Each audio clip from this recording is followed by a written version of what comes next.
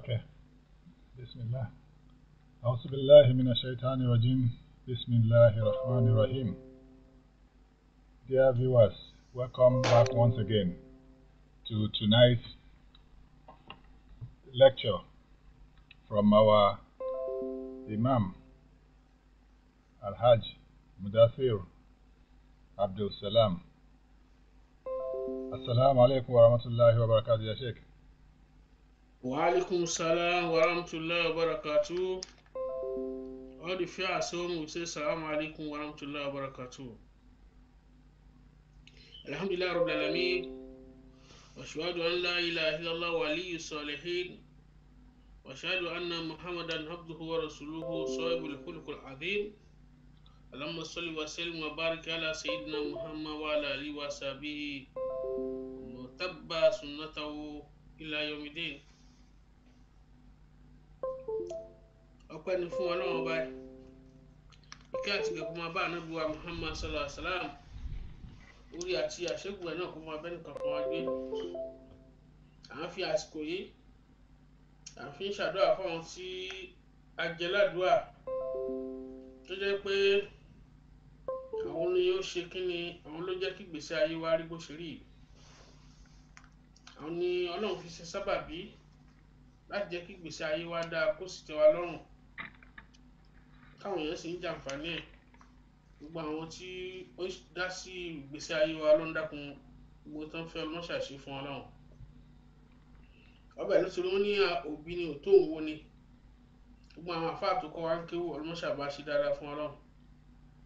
Ọlọ́run dákun wọn bẹ̀ látòrí àwọn tó ti kú náà ṣé ó Salaudeen Ọláìwọlá àti gbogbo àwọn àfáà wa pátá.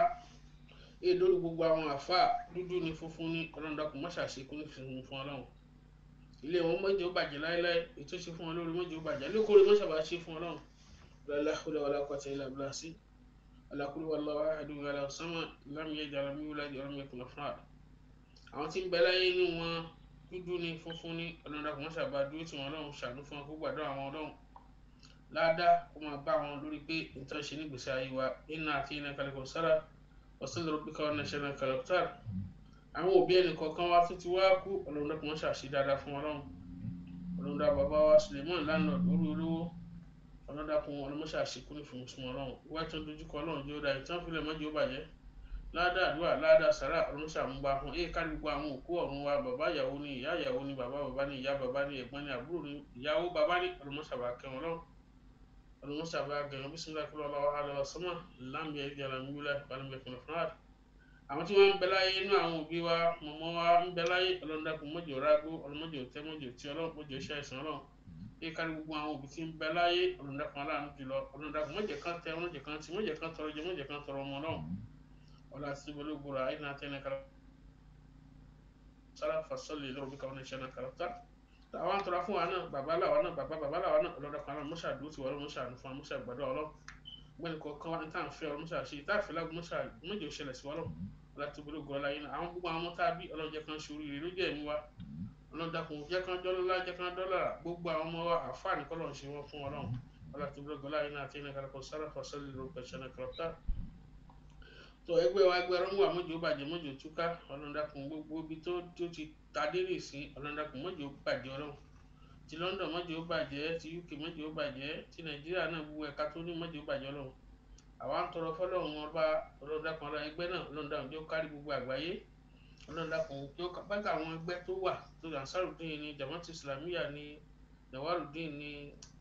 Nasfat ni, kọ̀rí ẹbí gbogbo ṣe kárí gbogbo ayé. Ọlọ́run dákun RAMWAT náà Ọlọ́run jẹ́ ó kárí gbogbo àgbáyé kó dé Europe kó dé Amẹ́ríkà kó dé Canada bẹ́ẹ̀ ni kọ́lọ́n bá ṣe kó dé Australia gbogbo kíbi kó dé Ọlọ́run ṣàlẹ̀ torí àlejò máa ń kọrin kan fún máa ń ṣàdúrà fún RAMWAT pé Ya Rahmanu iri amúrọ́múwá wáyà anúrúnà wẹ̀rù amúraha. Ya Rahmanu iri amúrọ́múwá wáyà anúrúnà wẹ̀rù amúraha. Ya Hayyu hayyi rọ́múwá wáyà kọ́yùmù kọ́wìmù amúraha. Ya Hayyu hayyi rọ́múwá wáyà kọ́yùmù kọ́wìmù amúraha. Ya Rahmanu iri amúrọ́múwá wáyà nùrùhù náà wẹ̀rù amúraha. Ya Rahmanu iri amúrọ̀mùwá wáyà anúrùhù náà wẹ̀rù amúraha. ọlọ́run yá háyù háyè ìrọ̀mú wá ọ̀yàkọ̀ yóò mú kọ̀wé màmúra ha yá háyù háyè ìrọ̀mú wá ọ̀yàkọ̀ yóò mú kọ̀wé màmúra ẹja ṣe fàtíà bismillahir alhamdulillahi rabbil alamin arrahmanir rahim maliki yawmiddin iyyaka na'budu wa iyyaka nasta'in siratal mustaqim صراط الذين أنعمت عليهم غير المغضوب عليهم ولا الضالين آمين. náà ẹ̀rí gbogbo ọ̀rọ̀ tá a ti léni ni torí pé léni ni àwẹ̀ di 10 èyí la máa parí ọ̀rọ̀ lórí Ramadan tá a tún máa step up láti torí pé gẹ́gẹ́ bá a ṣe mọ̀ pé oṣù tá a wà oṣù Ramadan yìí oṣù wáàsí ni tá a fi ń tara ẹni jí tá a fi ń bára sọ̀rọ̀ Ọlọ́run nítorí pé a ti jẹ́ ká mọ̀ pé gbogbo tí ń bẹ fún Ramadan gbogbo ẹ̀ láti sọ in order to bring ourselves back a ti sọ nípa kíni o nípa bó la ṣe ń ṣe welcome fún Ramadan bó la ṣe ń ṣe báwo la ṣe lẹ́yìn tá a ṣe welcome Ramadan a sọ ní tí oṣù Ramadan gangan ń tó rọ̀ mọ́ pẹ̀lú ẹ̀ bó la ṣe ń welcome Ramadan gbogbo ẹ̀ láti mọ̀ nípa rẹ̀ nítorí pé gbogbo tí èèyàn fún máa ń gbaládẹ̀ gbogbo ẹ̀ láti kọ́ ń parí àwọn òfin tí ń bẹ fún Ramadan gbogbo ẹ̀ láti kọ́ ń parí àwọn ẹ̀kọ́ tí èèyàn máa ń kọ́ nípa Ramadan gbogbo ẹ̀ láti sọ̀rọ̀ nípa ẹ̀ ẹ̀rí níta wá ń sọ̀rọ̀ nípa ẹ̀ kò ju pé à ń sọ̀rọ̀ nípa òṣùṣìyàtú ṣàrò Ramadan òṣùṣìyàtú ṣàrò Ramadan gẹ́gẹ́ bá a ṣe sọ fún wa òun náà ni oṣù Ramadan gangan wáyé tó fi special ju àwọn oṣù tó kù lọ a sọ̀rọ̀ nípa oore tí ń bẹ ní oṣù Ramadan a kà á lọ rẹpẹtẹ pé àforíjì ń bẹ ńbẹ̀ alákòókò àforíjì òun náà ni 10 tá a lò tán lẹ́yìn pé àǹfààní ń bẹ ńbẹ̀ ni pé ẹ̀kọ́ rẹ̀ tí ń bẹ ní Ramadan àǹfààní tí ń bẹ ní Ramadan òun náà ni pé kí ni o òun náà ni pé oṣù aláforíjì ni yóò foríjì everybody wọn náà wá sọ pé òun ní lọ síbẹ̀ náà ẹlẹ́ẹ̀kejì níbẹ̀ ni pé ó máa ń ṣí gbogbo ọgbà ìjọ́nà sílẹ̀ á ti ọgbà ná á wá mú èṣù àdì mọ́lẹ̀ ṣùgbọ́n ẹni tó bá ní láti jẹ àǹfààní yẹn òun náà mọ bí ó sì jẹ àǹfààní gẹ́gẹ́ bá a ṣe ṣàlàyé fún wa àti pé aṣọ pé ní oṣù Ramadan bákan náà ibẹ̀ ni wọ́n ti máa ń ṣe oore tó ju oore tẹ́lẹ̀tẹ́lẹ̀ lọ tẹ́ pé tẹ́ bá ṣe tẹ́lẹ̀tẹ́lẹ̀ yẹn kan ni ìtẹ́fì gbà ní ìṣòwò jù bẹ́ẹ̀ lọ àǹfààní ẹ̀ náà tún ní pé kí ni Ọlọ́run tún wá so oṣù yìí mọ́ gbígba oṣù yìí ó tún sọ mọ́ra rẹ̀ wípé kí ni òun lòun làwẹ̀ òun lòun sì san lẹ́san rẹ̀ gẹ́gẹ́ bẹ́ẹ̀ ni tí wọ́n gbé bẹ́ẹ̀ ni wọ́n fẹ́ tó bá ní sùúrù òun lòun san lẹ́san sùúrù àbẹ́ẹ̀dẹ́ mi ìsìjábà dùhà àtúnṣe wọn pé òní jẹ́ káàdùn àgbà àwọn ẹ̀kọ́ tá a gbẹ́ngbẹ̀ yẹn àti pé gbogbo ẹnu rúrùn tá a máa fi ń sọ kí ni ìran Ọlọ́run bá aláàánú jùlọ ní ẹnu rúrùn gan lòun láìkí láti máa fi bá òun sọ̀rọ̀ àtúnjẹ́ ká mọ̀ pé oṣù gẹ̀ ní Ramadan àǹfààní tí ń bẹ fún mi láti wọ́n sọ pé kódà àǹfààní tí ń bẹ ní Ramadan tí ẹ̀ bá kú tán ní dalmot èyí ó ti máa jàǹfààní ẹ̀ gbogbo ẹ̀ láti ṣàlàyé fún wa kódà tún sọ fún wa pé yọmọl kìyàmọ̀ gan tábàjọ́gbẹ̀ kìyàmọ̀ ẹni tó tún gbà wọlé ayé yóò tún jàǹfààní ẹ̀ pẹ̀lú gbogbo àlàyé tá a ṣe kọjá tó bá wá rí bẹ́ẹ̀ ẹlẹ́ẹ̀kẹtàlá rẹ̀ òun náà ní ká sọ pé ìṣàrò Ramadan yìí gan òun lọ bá àwọn oṣù wáyé tá a fi pè lọ́bọ̀ oṣù náà ni pé gbogbo oṣù tọ́lọ́run dá kò sí tó mẹ́sàn-án okọ̀ ẹ̀ nínú Kùránì Kẹ́rímù bí ó sì ṣàrò Ramadan nìkan kò sí nǹkan méjì tọ́lọ́run kó fi mẹ́sàn gbogbo ẹ̀ náà láti gbọ́ yé bẹ́ẹ̀ dẹ̀rẹ́ àwa sọ pé kí ni o èyí tó láàsìmí ẹlẹ́ẹ̀kẹta náà pé gbogbo ẹni tó bá gbà Ramadan bó ṣe yẹ kó gbà o àjọ náà yóò wọ̀ lọ ṣùgbọ́n kọ̀ yọ ọ̀run lẹ̀ o tá a bá ti gbọ́ lọ́run gbọ́ tá à ń kírun tá à ń yọ sàká tá a pè é sìn yìí tá a sọ pé à ń yọ sàká ń sìn yàrá pé sàká ó kú ní bó ṣe a máa sọ débẹ̀ gbogbo anybody kọ́ ni sàká ló gbámú wọn oníkálukú ní ọmọ bí ó ti ṣe lára torí pé kí ni ẹni tí ó bá fẹ́ yọ sàká òfin bẹ fún sakat kò sí fún sakadaka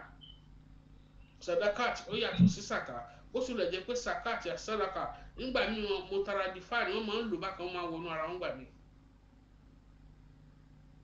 bọ̀ òfin tí ń bẹ fún zakat wà ní wajibat ó wà nínú pillars of Islam so sadakat kò sí mbẹ̀ àṣegbọrẹ lásán wà sadakat jàríà wà lọ́tọ̀ bọ̀ zakat ní ara òpó ẹ̀sìn Islam ni nígbà bá débẹ̀ a máa sọ̀rọ̀ nípa ẹ̀ náà pé gbogbo ẹni tó bá ti gbà ìbò yẹ kó gbà ìwé ìdúkúlù jánà yọ wà lọ́nà lọ́kùnrin àti lóbìnrin lẹ́yìn náà la tó bẹ̀rẹ̀ lánàá abẹ̀rẹ̀ khususiyatu shahr Ramadan pé kí ni shahr Ramadan tó fi special dáwọn oṣù tó kù lọ ẹ rí i pé ọlọ́run mọ̀ọ́mọ̀ dákọ̀ rẹ̀ pé shahr Ramadan alladhi unsila fihi al-Qur'an hudan linnasi wa bayyinatin minal huda kò dákọ̀ rájà kò dákọ̀ múràrá kò dákọ̀ àwọn oṣù kù bọ̀ tó yẹ kó dákọ̀ oṣù rámù pé nítorí pé nínú ẹ̀ ní al-Qur'an sọ̀kalẹ̀ fún àná Muhammad sallallahu alaihi wasallam àná Muhammad ló ti ajá ká mọ̀ pé gbogbo àwọn tírà tó sọ̀kalẹ̀ fáwọn ànábì rẹ̀ ọ̀pọ̀lọpọ̀ rẹ̀ oníṣun shahr Ramadan ti Ibrahim alayhi salatu wa salam awatu layla shahr Ramadan ní Sufi Ibrahim ló sọ̀kalẹ̀ fún àti gbogbo àwọn ànábì Ọlọ́run bẹ́ẹ̀ bẹ́ẹ̀ lọ ṣùgbọ́n àná Muhammad sallallahu alaihi wasallam wọ́n jẹ́ ká mọ̀ pé the last quarter of Ramadan lọ́lọ́ sọ Quran kàlífà àná Muhammad sallallahu nínú Garu Hira so a jẹ́ pé táà láti sọ ní essence ni pé oṣù yìí ti di oṣù àpọ́nlé látọ̀dọ̀ Ọlọ́run láti lẹ̀ tó fi jẹ́ kó borí gbogbo àwọn oṣù tó kù lọ a dẹ̀ mú àpẹẹrẹ wá wípé ànábì Yakubu alayhi salatu wa salam ọmọ 12 ló bí ṣùgbọ́n Yusuf tó jẹ́ ẹlẹ́ẹ̀kọkànlá tábùrò ìjẹ́lẹ̀ kejìlá Bùnyámínù ẹlẹ́ẹ̀kejìlá tó jẹ́lẹ̀ kẹta òun lọ́lọ́run fi ṣe olórí gbogbo àwọn ọmọ tó kù gẹ́gẹ́ bí Ọlọ́run fi ṣe Ramadan ṣe olórí gbogbo àwọn oṣù tó kù lọ́kùnrin àti lóbìnrin n tá a máa sọ̀rọ̀ lérí lórí ẹ̀ lénìí òun náà ní ẹlẹ́ẹ̀kẹta rẹ̀ torí pé a sọ pé ẹlẹ́àkọ́kọ́ ń bẹ̀ òun náà ní pé kí ni o shahr Ramadan ibẹ̀ lọ́run ti sọ gbogbo àwọn tírà Ọlọ́run kalẹ̀ fún àwọn ànábì rẹ̀ Ibrahim ibẹ̀ ló ti sọ kalẹ̀ ní the first Laylatul Ramadan Taura tó sọ kalẹ̀ fún ànábì wa Dawud alayhi salatu wa salam no sọ̀kalẹ̀ Musa alayhi salatu wa salam gbọ́ ó ní inú oṣù Ramadan náà ni Zabura tó ṣẹlẹ̀ kan fún Dawud alayhi salatu wa salam nínú oṣù Ramadan náà ni Quran gangan fún ara rẹ̀ ó sọ̀kalẹ̀ fún ànábì Muhammad sallallahu alaihi wasallam oṣù Ramadan rí pẹ̀lú gbogbo àwọn àdìsá ti sọ tó bàkẹ́ tó jẹ́ pé a tún sọ fún wa pé tí oṣù Ramadan fi yàtọ̀ sáwọn tó kù náà ni pé oṣù téèyàn máa ń tọrẹ ni téèyàn sì máa ń ṣe dáadáa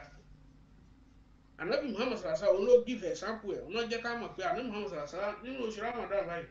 ní máa ń tọrẹ gan seriously ní máa ń tọrẹ lóye pé Ibn Abbas sọ pé kánà Rasulullah ajwadun nas bi khair òun ló jẹ́ ẹni tí máa ń ṣe dáadáa jù ní oṣù Ramadan bẹ́ẹ̀ náà ni gbogbo a sọ fún wa wípé tẹ́ bá lọ nísìn níbi ìlà àti mọ̀ pé wọ́n ń ṣe Ramadan àwọn kan pè ní dárú kùfà rẹ̀ wọ́n dá ọlọ́run ẹgbẹ́gẹ́ mi sì èmi ò fara wọn pé dárú kùfà rẹ̀ bí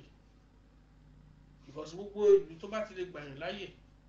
láti máa ṣẹ̀sìn láti máa ṣe bó ṣe wù yàn lórí ẹ̀sìn iṣẹ́ dárú kùfà rẹ̀ because wọ́n lè má ní tírà wọ́n lè má jẹ́ mùsùlùmí ṣùgbọ́n Ọlọ́run náà jẹ́ ká mọ̀ pé mínú ladina àmọ́nù ń bẹ́nu àwọn míì tó gbàgbọ́ ìjọba tí àwọn èèyàn kan ò bá gbàgbọ́ tíjọba ti gbàgbọ́ tó fún aláyè láti freedom of ruler láti ṣe tó yẹ ká ṣe à ń ṣe àwẹ̀ à ń ṣe everything kankan wọn ò di alọ́wọ́ kí la tún fẹ́ lọ́dọ̀ Ọlọ́run ìlú tó jẹ́ mùsùlùmí gan-an tó jẹ́ Islamic country gan ṣé gbogbo àyè táwọn ilé gbà wá sọ́wọ́n náà gbà wọ́n no so fúnni ẹ má jẹ́ ká lọ síbi eléyìí rárá nǹkan atmosphere tá a ti ń ṣẹ̀sìn wa tó bá ti tẹ́ ọ lọ́rùn tó dẹ̀ da ó ti parí tó àná Muhammad sallallahu alaihi wasallam tí ẹ bá ṣe bẹ́ẹ̀ ni àbá rí pé nígbà tí tẹ́ bá lọ sí Saudi ẹ lọ sí Nàìjíríà ẹ lọ sí ibòmíì tó jẹ́ ní pé kí ni tẹ́ ẹ ṣe ìlú òyìnbó ẹ rí i pé wallahi sallallahu during the time of this Ramadan is grooving over there, it's brighting, it's enjoyable. But alhamdulillah ibi tó rí bá dání sí làásì bọ̀ síbẹ̀ sínú náà àdúpẹ́ lọ́dọ̀ Ọlọ́run. So fún de yìí náà ní gbogbo obìnrin ní ìsìn ní Saudi wa débẹ̀ Saudi ìsìn ẹ fẹ́ jẹ sàrí ni ẹ fẹ́ ṣìnú ni àwọn èèyàn máa gbé àwọn èèyàn máa fún yín lóúnjẹ sàrí wọ́n máa fún yín lóúnjẹ ṣìnú. Bẹ́ẹ̀ náà ní Nàìjíríà ń sìn gbogbo ọ̀pọ̀lọpọ̀ ẹlòmíì tí èsè mùsùlùmí tó fẹ́ bá gbà rẹ̀ àwọn èèyàn ń ṣe sàrí fún wọn ṣe ṣìnú fún wọn. My dad rahimahullah dáàdì mi ti kú kọ́nà bá àforíjì nígbà gbogbo táwọn bá ti dé báyìí gbogbo àwọn ọmọ Ìgbò nǹkan tó fẹ́ máa gbàwẹ̀ pẹ̀lú wa nílé wa dáàdì wa ní máa ṣe sàrí fún wa wàláhì. Dáàdì wa máa ṣe sàrí gbogbo àwọn ọmọ Ìgbò àwọn ọmọ tí ó wà ládùúgbò tó wọ́n gbàwẹ̀ àwa la máa ṣe sàrí fún wọn tó bá fẹ́ ṣínú gan a máa ṣóúnjẹ rẹpẹtẹ fún wọn. Wíṣì tí ó pé wọ́n fi lé àwa lọ́wọ́ táwọn náà ṣe ní ìsìn fáwọn tá bá kápá láti ṣe fún pẹ̀lú wọn bá tọ́lọ̀ ṣe fún wa. Nítorí gbogbo ẹni tó bá ṣoore ní ìsìn òun ni ó gbòòrè lọ́dọ̀ Ọlọ́run yóò gba multiple wàlá yùdọ́ ìfimọ̀ yẹ̀ṣà yóò ẹni tó bá ti yóò ṣe dáadáa ju bó ṣe fẹ́ lọ. Ramadan ta wà tún yìí bákan náà a tún wẹ́ pé wàlẹ̀ isan bẹ́ẹ̀ náà dáadáa kéèyàn máa ṣe dáadáa nínú oṣù lọ́gbọ̀dọ̀ dáa jù lọ́gbọ̀pọ̀ jù fún yàn nítorí pé kí ni oore tí èèyàn gbà ń bẹ̀ ọ̀pọ̀ ju ilé tó oore tí èèyàn ń ṣe lọ. Náà ìta fún wa parí ntí ṣáàrù Ramadan tó fi wà special ju àwọn oṣù tó kù lọ náà ni pé ṣáàrù kò gbówó duha oṣù tí ó jẹ́ pé kí ni òní máa ń sára gbàdúrà jù. Ẹ̀rù ṣáàrù Ramadan ṣáàrù bíìrì wal ihsan gẹ́gẹ́ bá a ṣe sọ fún wa. Oṣù Ramadan àwẹ̀ Ramadan oṣù tí ẹ̀ máa ń ṣe dáadáa tí ẹ̀ máa ń ṣe ọmọlúwàbí ni. Ṣáàrù júdìn oṣù tí ẹ̀ máa ń tọrọ ni tí ẹ̀ máa ń tọrọ tí ẹ̀ máa ń náwó. Wàsánà Muhammad sallallahu alaihi wasallam ó jẹ́ ká mọ̀ pé ó ní anfiqu ya ibna Ádámà yunfiqu alayka ó ní wọ́n ọmọ náà bí Ádámù ó ní máa náwó kán lè máa náwó fún wọn náà. Torí pé alladhina yabkhuluna an anfusihim gbogbo àwọn tí bá ń ṣàwọn kàtí ẹ̀ ń ṣàwọn lómi ara wọn ni o wọ́n ń ṣàwọn fúnra wọn ni wípé Ọlọ́run ọba wasi'un kareem ọba tí máa ń gbàlẹ̀ tí máa ń sì ń ṣoore fún yàn ni tó bá ti wá fún yàn ní kankan kéèyàn má rò bóun ló ní Ọlọ́run ló ní gbogbo tí ń fún wa because kò sí nǹkan tá a lè dá ṣe wa ma tasha'una illa an yasha Allahu rabbil alamin kò sí nǹkan tá a lè dá ní kò sí nǹkan tá a lè dá ṣe àfi tọ́lọ̀ bá ní yóò ṣe fún wa lọ́kọ̀ torí pé Ọlọ́run ọba àlekè ọlá tá à ń wí yìí òun ní fún wa níjẹ ẹ̀mú méṣù láyà tẹ́síbù ẹni tó bá níbi tá a ro kàn sí gbogbo orí tẹ́lómi bá ní àròpé perfectness òun náà ní ṣe perfectness anybody because ọmọ tasha'una illa an yasha Allahu rabbil alamin kò sí nǹkan tá a lè dá ní kò sí nǹkan tá a ṣe ákàtì ẹ̀ máa lé náà nígbà nítorí aṣọ ẹ̀ta ní Muhammad sà torí pé tẹ́ wọ́n yàn wá sọ pé òun wá rọrùn láyé òun wá rọrùn òun wá dùn òun wá dẹ̀ra gbọ́ kò sí dẹ̀ra kan tí èèyàn fẹ́ rí àfi tọ́lọ̀ bá ní kéèyàn rí lóko ṣùgbọ́n mi sèǹtà máa ń ṣe ni pé a máa rò pé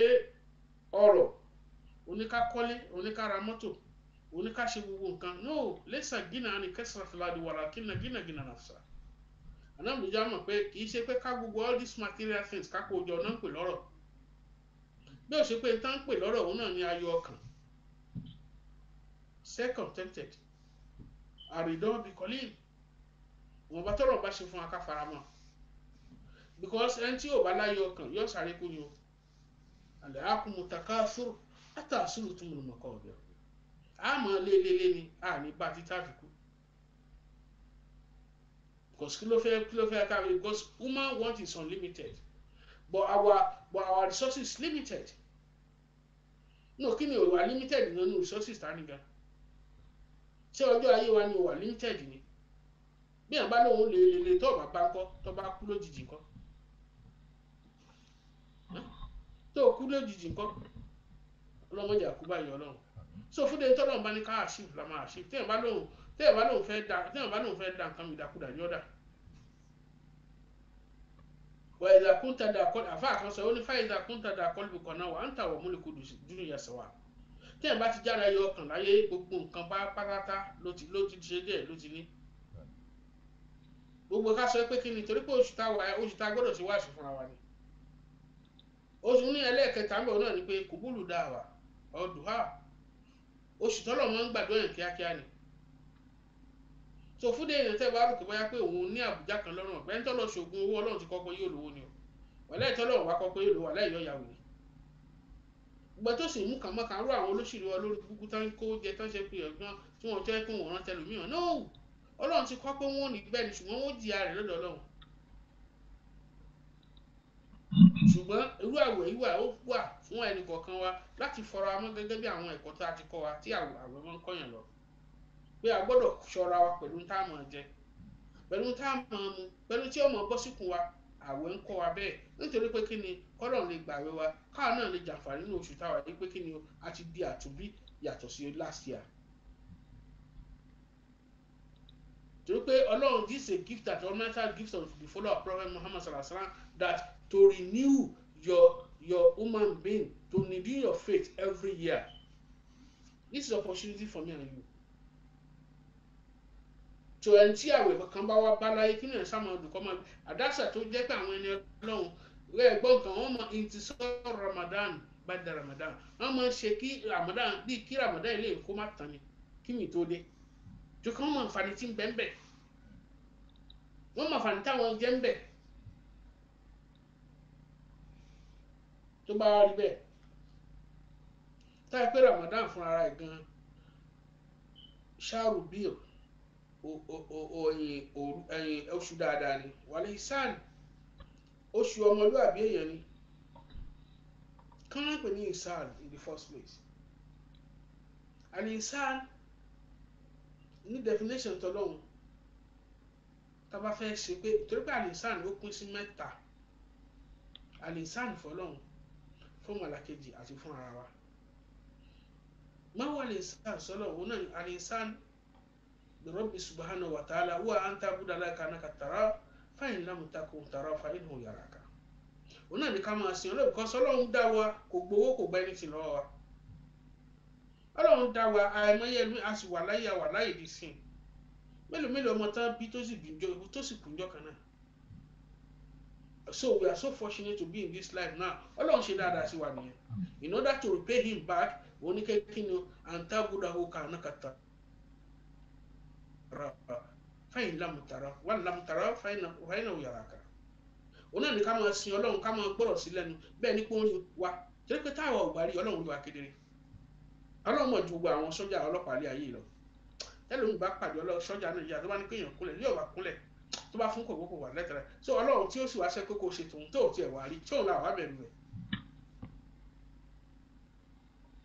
àbí ṣé àwọn ọlọ́pàá lẹ̀ yìí ti UK àbí ti Amẹ́ríkà ní wọ́n sọ pé kéèyàn dúró kéèyàn mọ́wọ́ sẹ́yìn tọ́ bá lóòrùn mọ́wọ́ sẹ́yìn nígbà tán bá fi gbọ́n bàtà wọ́n á gba lórúkún wọ́n á gba ṣé òrùkúnlẹ̀ túláàsì ó máa ń yà mí lẹ́nu fáwọn ọmọ tí wọ́n ń bá ọlọ́pàá àbí sójà tí wọ́n bá ń la gidi ni kí ló fẹ́ bá la gidi tó wá ní kúnlẹ̀ yín yàrá sáré kúnlẹ̀ ní ìwà máa ṣe ṣùgbọ́n lábúyá ń bi ṣùgbọ́n lára sí lọ́kàrà fún àwọn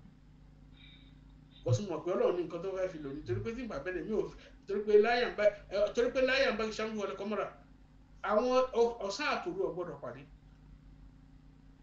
ní àtọlọ́pàá àti kíní kan kí la fẹ́ pàdé sí èmi pẹ̀lú wọn nìkan ṣùgbọ́n tá a bá wá pàdé mọ̀ ọ̀pọ̀lọ́ ó ní tọ́wọ́ fi ṣe nù nítorí wá ní kí n ṣe yíyà sáré ṣe ọmọ kan lábùkù mọ̀ ọ̀pọ̀lọ́ fẹ́ ṣe kan nítorí pé èmi pẹ̀lú wọn àgbọ̀dọ̀ pàdé kí la fẹ́ pàdé sí bọ́ tí n bá wá pàdé wọn tó ní kíní kan kíákíá nítorí wá ní kí n ṣe ṣùgbọ́n ńgbà tí wáyé pé mo wà lórí àárín nígbà mo sọ fún wa ní ìmọ̀ gbòlógún fàǹtàsì nínú àwọn sọ pé tọ́ ìwọ Ọlọ́run bá yìí ń ṣe nǹkan kan ṣùgbọ́n wá gbèjà níjà bọ́sùmọ́ mọ̀ pé mo lọ́lọ́run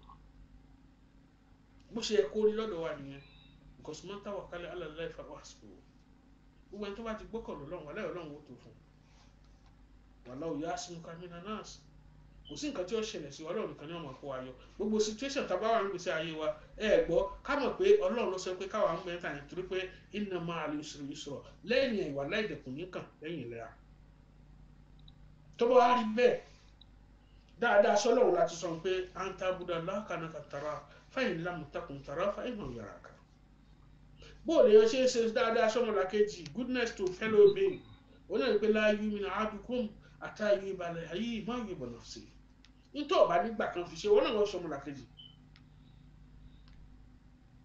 nítorí ọba nígbà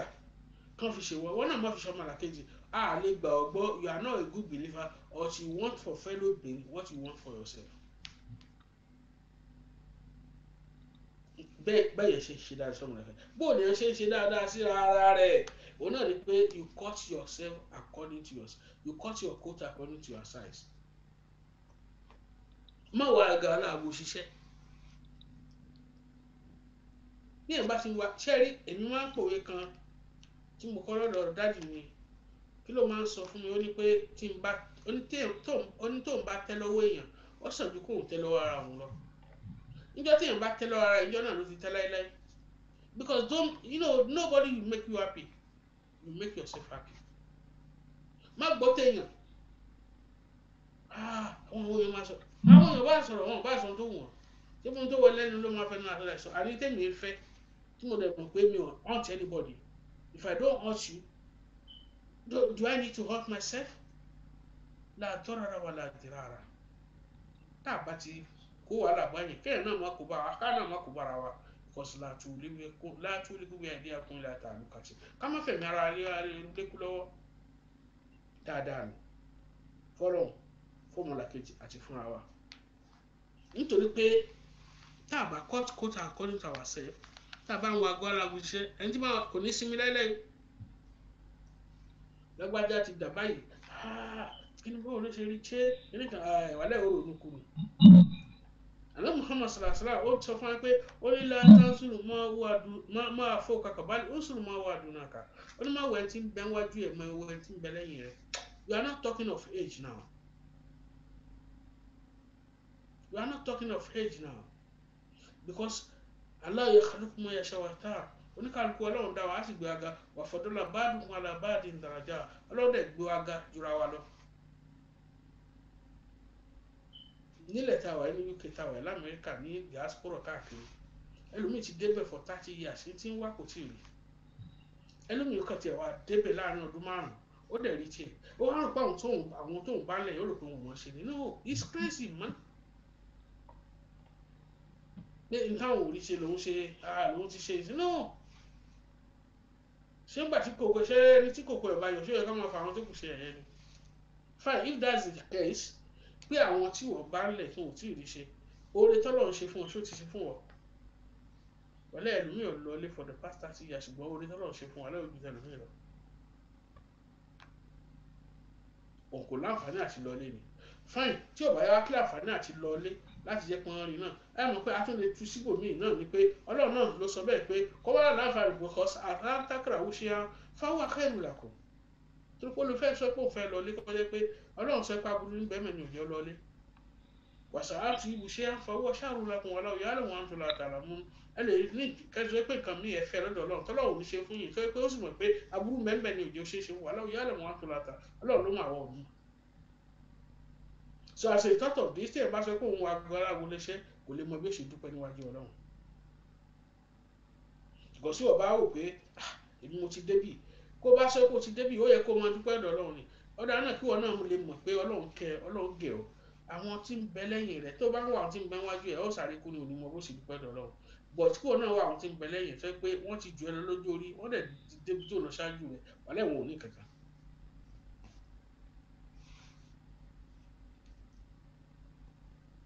ẹlòmíì máa sọ fáwọn èèyàn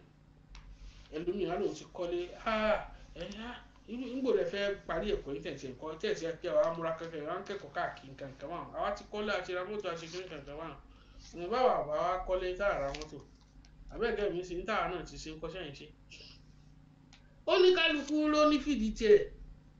oníkálukú ló ní tọ́lọ́yàn mọ́ so àgbọ̀dọ̀ you don't need to compare yourself with anybody. So kí ni ká lè débi tá à ń lọ kọ́kàn wa lè balẹ̀ torí pé ọlọ́run ba tó ń fẹ́ fún wa ni pé kọ́kàn wa balẹ̀ àfi tá a bá fira lọ́kàn balẹ̀ because I need to say one thing to my fellow people that if you don't what we don't have solution for you need to think about it.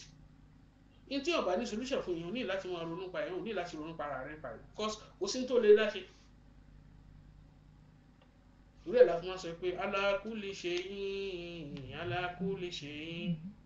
ala kulli shay'in ala kulli shay'in Allahu qadirun ala kulli shay'in Allahu qadirun ala kulli shay'in Allahu qadirun ala kulli shay'in. Gbogbo nǹkan òun ló lè ṣe o, kò sí ní tá a lè dá ṣe ń bẹ̀. So that's why pé ẹlẹ́ẹ̀kẹta tá a máa fi parí òun náà ní ṣáàrù kubul duha, oṣù tí Ọlọ́run ti máa ń gbàdúrà yìí lélẹ̀. Èyí tí èèyàn bá ṣe nínú àdúrà pé a sọ fún wa pé àdúrà pé méjì àdúrà ẹ̀kọ́ ni, ṣùgbọ́n èyí tí máa ń gbàjọ náà ni duha ìbádà tá à ń ṣe nísìn, à ń ṣe tìláwà Kùránì ni, à ń ṣe la ilaha illallah Muhammadur Rasulullah ni. Ìwọ pa gbogbo ń tọ́ mọ́ ń tọrọ ẹ lọ́dọ̀ ìwọ para ẹ̀ pàtì bọ̀tá àlè pàtì èèyàn ni wá ó àlè pàtì, ṣùgbọ́n síbẹ̀síbẹ̀ jẹ́ kí duha ìbádà kó pọ̀ ju duha àjà lọ. Àdúrà tí wàá máa fi sin Ọlọ́run jẹ́ kó pọ̀ ju tí o fi ń béèrè nǹkan lọ́dọ̀ Ọlọ́run, tó pé àwọn àdúrà tó fi ń sin Ọlọ́run bó bá jẹ́ kó pọ̀ ju bó ṣe yẹ lọ, ní tó fẹ́ lóore á ṣe, ní tó béèrè yóò ṣe, ní tó nílágbùnà lábúrú yóò lè jìnnà, ní tó nílábùrú yóò jìnnà, torí pé kò sí tábùrú tí kankan ti bẹ ní oṣù Ramadan yìí. Gbogbo aburú tó lè ṣe wá pátá àwọn náà lè ṣù, èṣù Ọlọ́run dẹ̀ ti so mọ́lẹ̀ àtàwọn oníṣẹ́ àfi tí ẹ bá pèsè síwájú ayé ẹ̀ fún ààrẹ kù, because inna Salaam ara bisu, because inú wa lè ṣùn gbé. But pẹ̀lú gbogbo yẹn ṣe ń gbà ìwẹ̀ yìí ó yẹ kó ti suppress ìṣù yẹn, torí pé Ọlọ́run ti bá suppress already. Kí lọ́rọ̀ wa sọ ká lè mọ̀ pé oṣù gbígbàdúrà ní eléyìí, láti pé gbogbo àwọn àyà Kùránì tá a ti sọ lẹ́yìn kutiba alaykum siyam kama kutiba alal ladina min qablikum la'allakum tattaqun, lẹ́yìn tó fi á parí síbẹ̀ kó tó di pé ó kan èyí tí ó kàn nípa uhilla lakum nisaakum.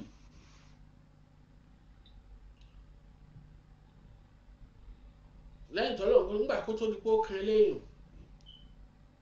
kó tó di pé Ọlọ́run ṣe lẹ́tọ̀ọ́ fún àwa láti máa bá ìyàwó ra sùn, láti máa sún wọn ní òru Ramadan. Nígbà tí ó ti sọ gbọ́ ọ̀rọ̀ lọ lẹ́yìn pé yuridu bikum yusra wala yuridu bikum usra, ó lọ́wọ́ fún wọn ní wa qala rabbukum ud'uni astajib lakum. Ká lè mọ̀ pé oṣù gbàdúrà lélẹ́yìí. Lẹ́yìn tí ọlọ́kùnrin tó sọ bẹ́ẹ̀ ó kọ́kọ́ sọ pé wa idha salaka ibadi anni fa inni qaribu ujibu da'wata da'i iza da'ani falyastajibu li wa liyu'minu lahum yarshudun. Ṣùgbọ́n ká lè mọ̀ pé oṣù gbígbàdúrà ni oṣù yìí. Ọlọ́run sọ pé wa qala rabbukum ud'uni astajib lakum innal ladhina yastakbiruna an ibadati yadkhuluna jahannama dakhirin. Kí ló wá ṣe ní pẹ̀lú yín? Nínú oṣù Ramadan àwọn tẹ́ wá fi gbogbo òru yín sùn, ẹlòmíì yóò sùn lọ́sàn títí ni nígbà tí ò mọ́ra tẹ́lẹ̀tẹ́lẹ̀, Ọlọ́run ló mú ọ. Ṣọ́ọ̀bù káàkan àwọn kan wà ń bẹ̀ tí wọn ò rí jẹ tí wọn ò rí mu, wọn ò rí jẹ wọn ò rí mu, wọn ò rí jẹ rárá, lọ sí Asia lọ sí Áfíríkà, kódà ń bẹ ní Yúróòpù bíi náà, ẹ má rò pé báyà pé lọ sí Amẹ́ríkà náà, amáyé ẹni tí ò rí jẹ tí ò rí mu. Wọ́n rí jẹ wọ́n rí mu, ọwọ́ adé àsìkò ọ̀wẹ̀ gbogbo ọ̀sán wàá fi sùn ni, gbogbo òru wàá fi sùn ni. Tí ẹ bá ṣe pé torí pé Ọlọ́run kan ti ẹ̀ kó sí ọlọ́kan náà ló jẹ́ kó máa gba ẹ̀wẹ̀ ọ̀hún. Àkàtì ẹ̀túgbẹ́ lọ́dọ̀ pé o ti ẹ̀rá ìfọ̀lọ́run láti gba ẹ̀wẹ̀, èyàn ò sí ń bẹ̀ ó sì já, èyàn ò sí ń bẹ̀ ó sì jẹun. Ìwọ náà wà nínú àwọn ọkọ̀ kan nínú Islam, because Islam ní ránkì o, Mùsùlùmí ń bẹ o, Mùsùlùmí ń bẹ, mùmínì ń bẹ, Muslim bẹ, mukhlasu ń bẹ, muflihu ń bẹ, grade by grade ni. Bí ẹ̀ bá ṣe grade sí, wọ́n pé nígbà tí mọ́nì bá dé ọkàn yẹn, abẹ́gẹ́ mi sì torí pé gbogbo grade tá a sọ just like class téèyàn wà, ẹni tó ka university,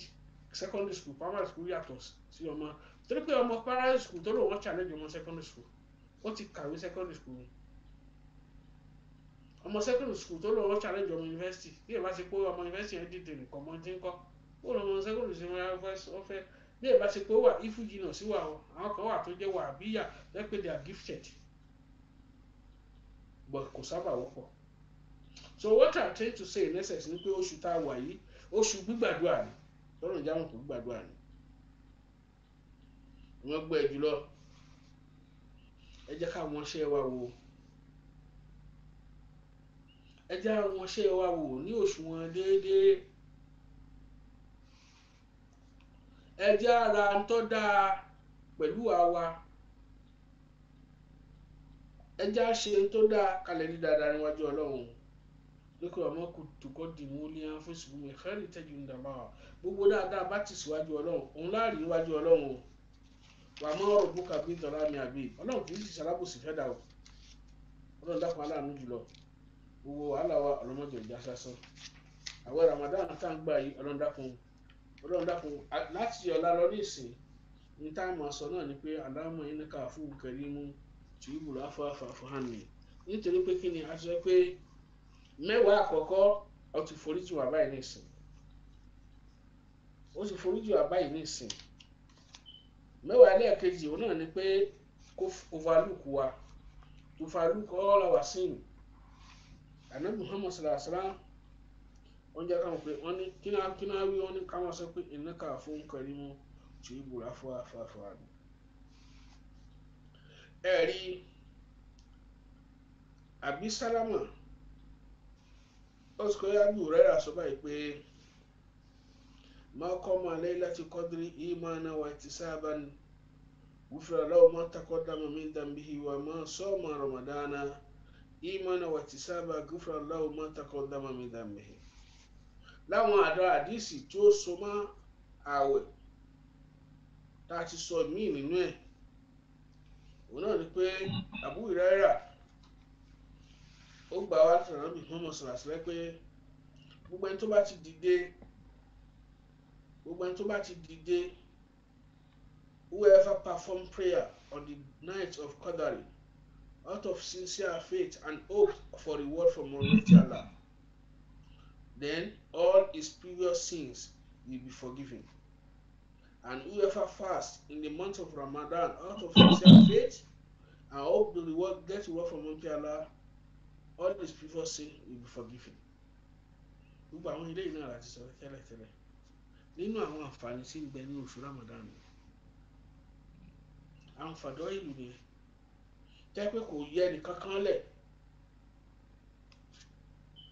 ẹ̀rí adẹ̀ ti sọ fún wa náà bákan náà ipe Ànábì Muhammad sallallahu alaihi wasallam pé òun ló jẹ́ tí máa ń tọrẹ jù tó pé every night ni angel Gabriel alayhi salatu wasalam used to visit him on every night of Ramadan títí Ramadan fi parí every night every day ni Jibril wá ń bá Ànábì Muhammad sallallahu alaihi wasallam láti máa ka Quran fún láti máa jẹ́ kó tún Quran tọ̀ ní gbogbo ìgbà and then pẹ̀lú bẹ́ẹ̀ òun náà tún wá máa ṣètọrẹ àánú nítorí pé Ànábì Muhammad sallallahu alaihi wasallam pẹ̀lú orí tọ́lọ́run ṣe fún yìí náà pé síbẹ̀síbẹ̀ tọ́lọ́run ti fún ní testimonial pé inna fatana laka fatahan mubin liyaghfira laka ma taqaddama min dhanbika wa ma ta'akhkhara wa yutimma ni'matahu pé lẹ́yìn tọ́lọ́run ti sọ bẹ́ẹ̀ fún pé inna fatana laka fatahan mubin kí ló tún fẹ́ ká ṣe fún ọ tá a ṣe fún ọ ibi tó ti lé ẹkún bẹ́ẹ̀ àti síbẹ̀ fún ọ. Why? Because liyaghfira laka ma taqaddama min dhanbika wa ma ta'akhkhara gbogbo ẹ̀ṣẹ̀ tó ṣẹ̀ tẹ́ẹ̀ta àti yóò tún máa ṣe àti foríjì wa yutimma ni'matahu alayka wa yahdiyaka siratan mustaqim oore ti parí lé lórí ó dẹ̀ ti fi ẹ́ mọ̀nà already síbẹ̀síbẹ̀ ànábì ò yẹ kó gbò yóò tún máa ṣe náfìlà ní ẹsẹ̀ rẹ̀ yóò tún máa wú yóò tún máa ṣe náfìlà ẹsẹ̀ rẹ̀ Àìṣà tún máa sọ pé ọ̀gbẹ́ni kí ni wàhálà rẹ̀ bàbá ìwọ náfìlà tẹ́ tó ń ṣe àṣekúdórógbó sí Ọlọ́run sọ pé àti tẹ́ ẹ̀ṣẹ̀ àti tẹ́ tún máa ṣe Ọlọ́run ti foríjì ó ní kayfa lam akun abdan shakura sallallahu alaihi wasallam gbogbo òní ìṣe ní ẹjọ́ ọmọ dúpẹ́ kí ló wá ṣe mi àtẹ̀yìn tá a máa dúpẹ́ pẹ̀lú orí tọ́lọ́run ṣe fún mi àtẹ̀yìn wọ́n yín ta ozu ní mọ́tàlá ilé àti ozu wa tẹ́ bá lè máa kórè tọ́lọ̀ ṣe fúnṣẹ́ lè kà tán ni kò sí ta lè kà tán bẹ̀ ìtọ́lọ̀ ò tí ì ṣe nìkan la rántí gbogbo ètò ti ṣe fún wa láì ọ̀pọ̀lọpọ̀ àti gbàgbé ọ̀pọ̀lọpọ̀ ní orí tọ́lọ̀ ṣe fún wa láti gbàgbé forgotten bọ̀ ètí ò tí ì ṣe tá à ń béèrè fún yẹn nìkan òun là rántí táwa ti wá dúpẹ́ lórí tó ṣe fún un ẹ̀gbọ́n ọlọ́sọ̀rọ̀ làyín ṣàkáìtún láti dáná kò wọ́n lẹ́yìn kàfá tí náà dábì lọ ṣe dédé ẹni tó bá dúpẹ́ lórí ìgbà tá a bá ṣe fún un á ṣàlẹ̀ fún un ṣùgbọ́n ẹni tó bá ṣe àìmọ́re á jẹ́ ìyà ń tà fún gan á fi gbà lọ́wọ́ ẹ̀ gbogbo ní tọ́lọ̀ ń ṣe fẹ́ni kọ̀ọ̀kan wa ọlọ́run dákun méjì ó dìbàjẹ́ máa lọ́wọ́ ọlọ́lá ọlọ́wọ́lá kọ́ta ilé àbúlásí lọ́kùnrin àti lóbìnrin ààwẹ̀ ọkọ̀ ẹ̀ tí ń gbà rẹ̀ ṣùgbọ́n tá a bá gbìyànjú láti rọ́jú gbà yóò dáa fún wa torí pé kí ni yóò sì lórí ń bẹ púpọ̀ torí pé àǹfààní gbẹ fún arẹpẹtẹ nínú rẹ̀ ìta agbọ́rẹ̀ ìmọ̀jọ jẹ́ àbọ̀ fẹ́ni kọ̀ọ̀kan wa ọ̀pọ̀lọpọ̀ Ramadan lọ jẹ́ àṣẹlẹ̀ àwọn tá a bẹ̀rẹ̀ Ramadan ní kílíkì ní oníkárẹ̀mí rẹ̀ tó ó dọwọ́ ẹni kọ̀ọ̀kan wa oṣù Ramadan oṣù gẹ̀ẹ́ni oṣù àánú ni ẹ̀gbọ́ oṣù oríire ni pátá oṣù gbígbàdúrà nígbà kan fẹ́ pé unmeasurable pẹ̀lú orí tọ́lọ̀ fẹ́ ṣe fẹ́ni kọ̀ọ̀kan wa ẹja gbìyànjú ká máa ka Quran Kareem ká máa lọ síbi tí wọ́n ti ń ṣe wáàsí káà náà máa tọrẹ àánú ẹja máa tọrẹ àánú pẹ̀lú owó yín pẹ̀lú gbogbo tẹ́ bá ní láti tọrẹ àánú nítorí pé ká lè dé èrè bẹ̀rẹ̀kẹ̀tẹ̀ níwájú Ọlọ́run wallahu a'lam subhana rabbika rabbil izzati wassalamu ala mursalin alhamdulillahi rabbil alamin now olóòtú if there's any question or anything bismillah.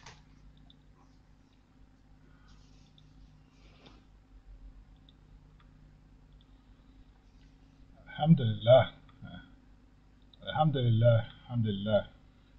ẹ ṣé gan ni fún àwọn rìmáìndà yẹn ó ṣe pàtàkì gan ni so adúpẹ́ lọ́wọ́ yín púpọ̀ Ọlọ́run á jẹ́ ká máa rí yín bá Ọlọ́run á dẹ̀ túbọ̀ máa bá wa increase knowledge yín sí inshallah so lórí ibi tá a wà ní alẹ́ yìí àwọn nǹkan tó ṣe pàtàkì tí a fẹ́ kẹ́ bá wa tún tàn mọ́lẹ̀ sí àkọ́kọ́ ń bẹ òun náà ni ọ̀rọ̀ tàjú tá a ti sọ ní ìjọ mélòó kan sẹ́yìn sìn torí ẹ̀yin náà lẹ sọ síwájú pé ìdá mẹ́ta àbí ọ̀nà mẹ́ta ni àwẹ̀ pín sí so tí ọ̀nà kan ti kọjá nísìn alhamdulillah so a máa bọ́ sí the second phase the second term yẹn òun ni ìdáfẹ́ bọ́ sí sìn kí ni àwọn nǹkan tí ó ṣe pàtàkì ní àwọn nǹkan ìbádà tí aláwẹ̀ tó ń gbààwẹ̀ mùsùlùmí tó ń láti máa ṣe ní àsìkò yìí especially. ẹ̀rí àdìsọ náà pé generally in order to gain the strength of this Ramadan in order to gain the full reward of this month òun náà ni pé ṣe rí ká máa ṣe tìláwà Quran Kareem lẹ́yìn tá a bá ń ṣe tìláwà Quran Kareem ká máa jókòó síbi tó ti ń ṣe wáàsí ṣùgbọ́n àdúrà tó gbọ́dọ̀ pọ̀ jù tá a gbọ́dọ̀ máa ṣe kò ju pé Allahumma innaka afuwwun karimun tuhibbu afwa fa'fu anni Allahumma innaka afuwwun karimun tuhibbu afwa fa'fu anni kẹsàtì sadakat ká máa ṣe sàrà tó pọ̀ rẹpẹtẹ kẹsàtì dùá ká sì máa ṣe àdúrà rẹpẹtẹ gbọ́ tá a bá ti ń ṣe kí ni o tá a bá ti ń ṣe tìláwà tán gbọ́ tó bá ti jẹ́ pé ó kù díẹ̀ káàtó tó bá ti ṣúyàn téèyàn jókòó téèyàn bá fẹ́ dìde kéèyàn tún mú tẹ̀síwá rẹ̀ gbọ́ ká máa ṣe astighfar ẹgbẹ́ mi ká máa ṣe astaghfar lọ́dọ̀ Ọlọ́run ká máa ṣe kí ni ká sì máa tọrọ àdúrà fáwọn èèyàn wa àti fára wa náà nítorí pé tẹ́ ẹ bá ń gbọ́ gbé tẹ́ ẹ bá jẹ́ kán gbé sẹ́yìn kùlé òun ni ó ṣe wàhálà rẹ̀ ọ̀nà gbé káàkiri ṣe yóò gbọ́dọ̀ àwọn Yorùbá má jẹ́ kán gbé sẹ́yìn kùlé rẹ̀ wọ́n wá ti ń gbé síbẹ̀ báyìí wọ́n náà wọ́n sùn padà kọ́ náà yà jù síbòmíì tó fi ń dáa jù nìyẹn so fún de gbogbo ń tá a recommend fún wa náà ni pé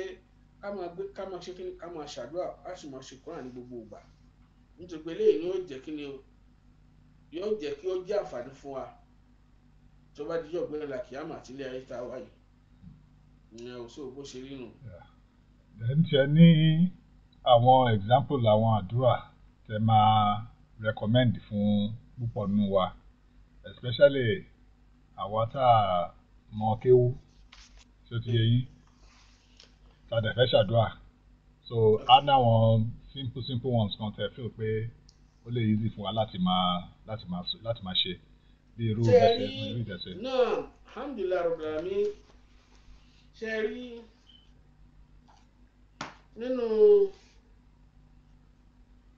nínú bàlágà nínú bàlágà ní law of language nínú bàlágà wọn pè kí nìkan lásìmù fàyídà òun náà tí èèyàn ti mọ̀ tẹ́lẹ̀ tí èèyàn tún béèrè. ṣé rí a ti sọ fún wa pé àwọn àdúrà tó dáa jù láyé òun náà ni duawu ìbàdà, òun náà ni àdúrà tí èèyàn fi ń sin lọ́run tẹ́ pé ẹ̀ níbèrè kankan. Ẹ̀gbọ́n tọ́lọ́run sọ ni alá inna dhikra tatma'innul qulub, inna dhikri láì tatma'innul qulub. Kí ẹ̀ mú arántí ọlọ́run gbogbo ọmọ ń jẹ́ kọkàn yẹn balẹ̀ ni. ẹ̀rí àná Muhammad sallallahu alaihi wasallam láti fún yín ní ṣókí ó sọ kíní kan fún wa. Kí ló sọ fún wa? Ó ní pé ó ní problem tí ń bẹ nílé ayé yìí, ẹ gbọ́ calamity problem tí ń bẹ, ó ní 99 ni. èyí tó kéré jù lọ ń bẹ òun náà ní àìbalẹ̀ ọkàn. àìbalẹ̀ ọkàn fìtínà ní jẹ́bẹ̀ o, ọlọ́mọdé ó ṣẹlẹ̀ sí wọ́n jẹ́ ó ṣẹlẹ̀ sí mi náà. ó ní bí àìbalẹ̀ ọkàn ṣe wá tóbi tó òun, ó ní nǹkan kan jùlọ.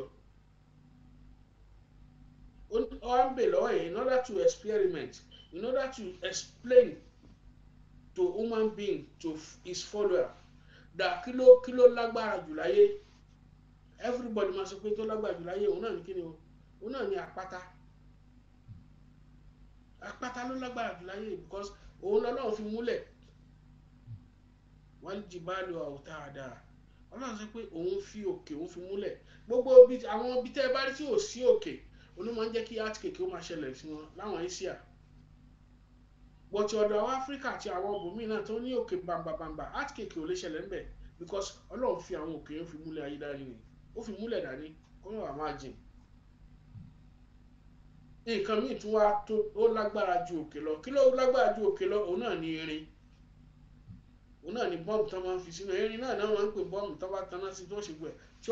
tí ẹ bá lọ sí Kwari èèyàn mọ̀ pé wà láì òkè àlágbára wọ́n á sọ di yẹ̀pẹ̀ pátá ni irin ní jẹ́bẹ̀. nǹkan míì náà tún wá lágbára ju irin lọ. kí ló lágbára ju irin lọ? òun náà àná òun náà níná. bó ti ń kí irin náà lágbára tó tí ọwọ́ ọ̀nà bá tẹ̀ ẹ fi rọ tó bá wù yín ni, ẹ fi rọ ọkọ ẹ fi ràdá. bí iná ṣe wá lágbára tó nǹkan kan lágbára ju iná lọ, which is omi. omi ní ìpòrò náà àfi ká má rí ìpinnu Ọlọ́run lókù. gbogbo bó ti wù kí náà tóbi tó tí àyàgbáyàgbá omi bá dàlù wà láì yóò kù. síbẹ̀síbẹ̀ náà nǹkan kan lágbára ju omi lọ. ntọ́ lágbára ju omi lọ òun náà látẹ́gùn. bó ti wù kí omi náà kó tóbi tó rójò tí wọ́n rọ̀ tí atẹ́gùn bá ti ọwọ́ òjò mọ́lẹ̀ á sọ di pé tí wọ́n kàn ti ẹ̀ máa fọ́n lásán.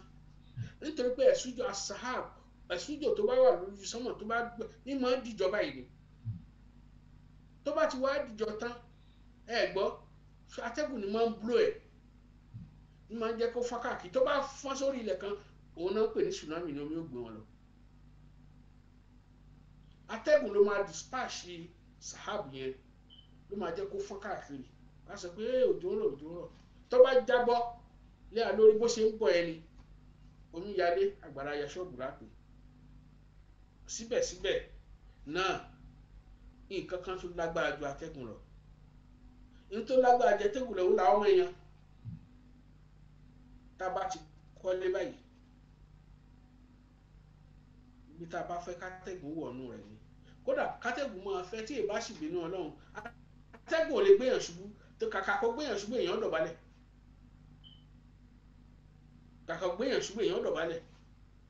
síbẹ̀síbẹ̀ á ti atẹ́gùn á tì mọ́nu bọ́ọ̀lù á tì mọ́nu táyà. tá a bá kọ́lé sí tá a bá fi wíńdò síbẹ̀ rárá bí ò bá sí bínú Ọlọ́run atẹ́gùn ò lè gbélé lọ àti tẹ́ ẹ bá ṣe foundation dáadáa lóko tẹ́ ẹ bá ṣe foundation dáadáa tẹ́ ẹ mọ́ bí ilé amọ̀ kódà bẹ́ẹ̀ lé mọ́ lé ara nǹkan kò lọ bí wọ́n tẹ́ ẹ bá fi bambú bẹ́ẹ̀ bá fi bambú tẹ́ ẹ bá fi kọ́ tẹ́ ẹ rí igi mọ́lẹ̀ yóò gbé àti igi àti gbogbo ẹ̀ ní ògbé lọ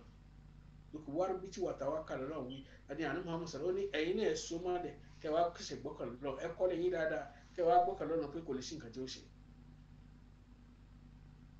àwọn ọmọ èèyàn táwa ti atẹ́gùn mọ́lé ló tó lára ju gbogbo àwọn tí ó ṣẹlẹ̀ lọ síbẹ̀síbẹ̀ kankan ó ṣàgbà tiwa náà òun náà ní fìtínà ọlọ́mọdé ọba ẹmọdé ọba wa ṣùgbọ́n tó wá lágbára ju fìtínà lọ àtọ́rí pé àwọn àdúrà tẹ̀lẹ̀ ń bèrè àbí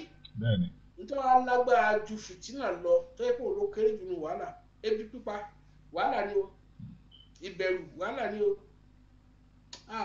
káyà kú lórí ọkọ kọ́kọ́ kú lórí aya wàhálà ni kéèyàn ti máa ṣe bísínẹ́sì kó wá dàrú pátá ẹni tí ń fún yàn jẹ tẹ́lẹ̀tẹ́lẹ̀ kó wá dẹni tí ò rí jẹ mọ́ wàhálà ìbá ba problem ni n tó borí gbogbo eléyìí pátá tó borí fìtàn náà pé la ilaha illallah muhammadu rasulullah sallallahu alaihi wasallam èyí tó pé la ilaha illallah muhammadu rasulullah la ilaha illallah muhammadu rasulullah ẹ wo tá a bá wọ alifábẹ́ẹ̀tì ẹ̀ 24 ni wákàtí mélòó ní bẹ́lẹ̀ ayé 24 hours ni. Ànábì Muhammad sàlọ́ tí ẹ bá ti wá sọ pé la ilaha illallah muhammadu rasulullah ẹyọ kan báyìí abẹ́ẹ̀gẹ́ mi sì ó ló ti kágbá gbogbo problem tí ó ṣẹlẹ̀ níjọ́ náà. Alternatively tẹ́lẹ̀ ìbá tún wá yí lẹ́nu láti sọ tẹ́ bá sọ lẹ́yìn tán láti fi gbá lẹ́sẹ̀ kí á tún wá sọ pé la hawla wala quwwata illa billah. Tẹ́ bá fi àlíyìí làzim sí ẹ ti mú àyà mi ẹ ti fi kún. Wọ́n tó bá fẹ́ fún anákàlẹ́ ẹ̀dálẹ̀ tó yẹ kí wọ́n fẹ́ sọ́n ti so gbogbo ẹ̀ papọ̀ kí ó kọ́ ẹ ló kó lè pé wọ́n á sọ pé la hawla wala quwwata illa billahi àlíyìí làzim. Ìwọ́n tẹ́ bá sọ pé la hawla wala quwwata illa billahi ó ti gbé gbóhùn tẹ́ fẹ́ ṣe. Bọ̀ kí ló wá tún wá sọ pé kí ni nínú àdúrà tá a lè máa ṣe mo ti sọ fún yẹn la ilaha illallah rasulullah la hawla wala quwwata illa billah tẹ́ bá wá fẹ́ kó wọ ẹ̀jù lọ àdúrà kan tó jẹ́ pé kí ni ó dáa tó jẹ́ pé tẹ́ mọ́wọ́ kò níjọ́ kàn yín gbogbo àwọn bùkátà yín bó ti kò fẹ́rì tó ọlọ́ọ̀bà yín gbọ́ náà ni pé Ànábì Nuhu alayhi salatu wa salam ó ní faqultu astaghfiru lakum innahu kana ghaffara yursilis samaa alaykum midraran bikum bi amwalin wa banina wajalakum jannatin wajalakum anhara ẹ̀wọ̀n sọ astaghfirullah. Nothing pé astaghfirullah sábàbù nùsùn astaghfirullah kò tún pé when there is a different problem lọ́dọ̀ àwọn èèyàn Ànábì Muhammad sallallahu alaihi wasallam wọ́n sọ fún the same answer ló answer gbogbo wọn the same different problem náà gbé wọn bá Ànábì Muhammad sallallahu alaihi wasallam ẹni tó ṣe pé òjò ọ̀rọ̀ ń lo àwọn ẹni tó ṣe pé òun ti fẹ́ àwọn ti fẹ́ kò bímọ ẹni tó ṣe pé òun ò rí jẹ òun ò rí mu ẹni tó ṣe pé kinní kan gbogbo ó ní fa'alaykum bil istighfar ẹ máa lọ tọrọ àforíjì lọ́dọ̀ Ọlọ́run kò sí nǹkan tó le pátá láka yàsín láka gbogbo fún ìtí ọba ṣiṣẹ́ tó bá ti ṣe istighfar pẹ̀lú ògo ọlọ́rẹ̀ pẹ̀lú ẹ̀jẹ̀ ọ̀nà náà máa ṣe ọ̀nà máa ń la fún ọ̀kẹ́ kí wọ́n sọ pé la ilaha illa anta subhanaka inni kuntu minas zalimin. ẹ̀rù gbogbo àdúrà wa kan wá ń bẹ tó gbogbo àwọn ànábì Ọlọ́run ló ṣe. kí ni àdúrà náà ni alladhina qala lahum nasu qad jama'u lakum fakhshawhum fasada imanan wa qalu hasbunallahu wa ni'mal wakeel. Hasbunallahu wa ni'mal wakeel ó wà nínú àyà yẹn ṣùgbọ́n ní àyà mi ni'mal mawla wa ni'man nasir wọ́n fi jọ ẹ̀ ní. so fún de gbogbo àwọn àdúrà ìpárátá òun la ní láti máa ṣe nínú àwẹ̀ kódà káàwé ti kọjá tí èèyàn bá ṣe àwọn bàbá wa míì wọn ò ní nǹkan míì tí wọ́n ṣe ju tẹ̀síbà lọ ẹlòmíì ráyè ṣe tìláwà Kùránì wọn. nítorí pé Ọlọ́run jẹ́ káwọn kan adh-dhikrullahi tatma'innul qulub kéèyàn máa rántí Ọlọ́run ní máa ń jẹ́ kọ́kàn yẹn balẹ̀ ẹ̀ẹ́dí tẹ́ ẹ bá fẹ́ bọ́lọ́run sọ̀rọ̀ òun ní kẹ́ ẹ máa ṣàdúrà kẹ́ ẹ máa yan náfìlà èyí fẹ́ bọ́lọ́run sọ̀rọ̀ nu ẹ fẹ́ sọ̀dọ̀ ọkàn yín fún un bọ̀tẹ́ ẹ bá fẹ́ kọ́ bá yín sọ̀rọ̀ kọ́kàn yín lè balẹ̀ yín tí ń bà yín lọ́kàn jẹ́ ẹ máa ka Kùránì Kárìm wọ́n náà wọn bá yín sọ̀rọ̀ ẹ bá ti ń kà ló báyìí ọkàn yóò sì mọ̀ tutù because rabi'al qalbi ní Kùránì jẹ́ Kùránì tí ẹ bá ti ń kà báyìí yóò máa wẹ̀ tí ọkàn yín yóò máa fi ẹ̀tù sọ́kàn yín, yóò sì máa jẹ́ kí ọkàn yín balẹ̀. So fún ilé ìrìnà olóòtú bí a ṣe wà láwọ̀ àdàm ó tún pọ̀ jù bẹ́ẹ̀ lọ, ṣùgbọ́n ìta lè rí sọ lálẹ́ ìnà tẹ́ bá ní kí n kó ṣẹ̀mí ìtẹ̀rẹ́ bí. alhamdulillah rabbil alamin, ẹ ṣeun gan ni. Inú wa dùn fún gbogbo àwọn àlàyé tẹ́ ṣe yẹn, ó kún dẹ́dẹ́ gba pátápátá gbà ni. So ibi tá a máa fi ètò yìí sí lénìí ni inshallah a tún pàdé lọ́la lọ́jọ́ mi láti tún continue